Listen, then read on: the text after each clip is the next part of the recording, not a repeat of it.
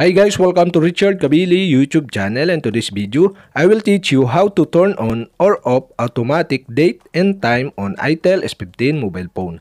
And okay guys, but before we start, kindly subscribe to my YouTube channel by pressing the subscribe button and the bell to notify you if I have new videos. Okay guys, let's start. So okay guys, you only have to do is click the digital clock on your home screen. And okay guys, after that, click the three dot on the upper right side on your screen and click settings. And okay guys, here in settings, in clock portion, okay, you can see the change date and time. Okay, click change date and time. And okay guys, here in date and time, okay, you can see on the top the automatic date and time. And okay guys, on the right side, you can see the switch button.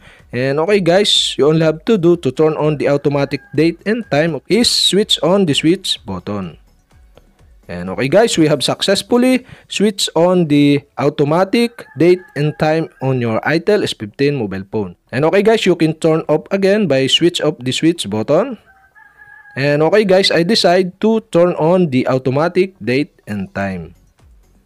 And okay guys, that's it. We have successfully turned on or off the automatic date and time on itel S15 mobile phone. And okay guys, if you have a question, kindly comment below.